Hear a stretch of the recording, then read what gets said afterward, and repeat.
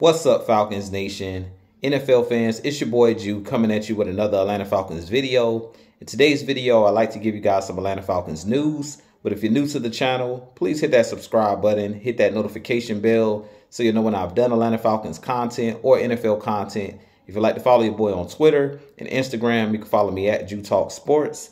If you'd like to donate to my channel, you can donate to my Cash App, which is the $ Ju Talk Sports. And if you'd like to be a part of my Ju Talk Sports membership, you can hit that join tab here on the channel as well. But with that being said, let's jump right into the video.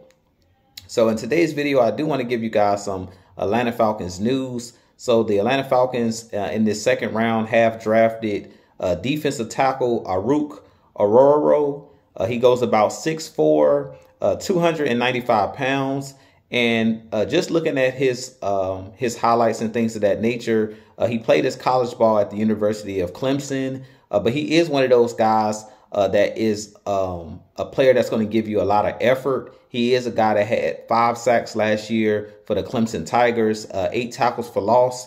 But he is one of those guys, long arms, athletic, a guy that's raw talent. But when I looked at his highlights and things of that nature, he is one of those guys that's all out effort on every single play. One of those guys that's going to stop the run. And one of those guys that the Clemson Tigers used with a lot of stunts. They did a lot of stunts, you know, twist stunts and things of that nature with him on the defensive line, which allowed him to go out and get sacks and things of that nature and tackles for loss. He was one of those guys that was pretty much played the 3 technique and at times played that defensive tackle position. But he is one of those guys that is an effort player, one of those guys that I think the Falcons are bringing in to fit in this Jimmy Lake scheme. I was shocked to see this pick by the Atlanta Falcons in the second round because you had guys on the board like Cooper DeJean still on the board. You had guys like Kool-Aid McKinstry that was still on the board. So I do think that this was a little bit high to take Ruke Orhorhoro. But he is one of those guys that I think could be a scheme fit for the Atlanta Falcons. Unfortunately, I didn't get to cover him prior to the draft. So I don't know a whole lot about him. I just watched a little bit of highlights and things of that nature just to see, you know, what he can bring to the table. And just looking at it, he looks like he's going to be one of those guys that's going to give effort. One of those guys that you can rotate in at that 3 tech that can actually push the pocket.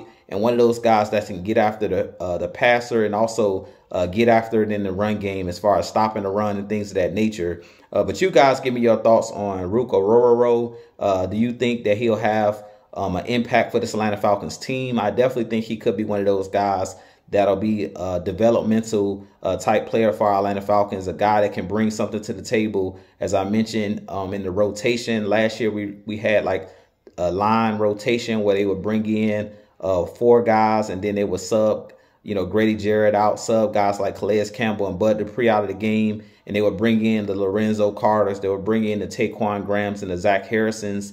And I think that he'll be one of those guys probably on that second unit as far as where they'll rotate him in at times to let him rush the passer and allow him to also be one of those guys that can stop the run and push the pocket to allow guys like Arnold Epicady and those guys on the edge to get, you know, singled up in one-on-one coverages and things of that nature. But with that being said, this be your boy Ju. I have a lot more content coming for you guys. But as always, Falcons Nation, rise up, be blessed. Peace.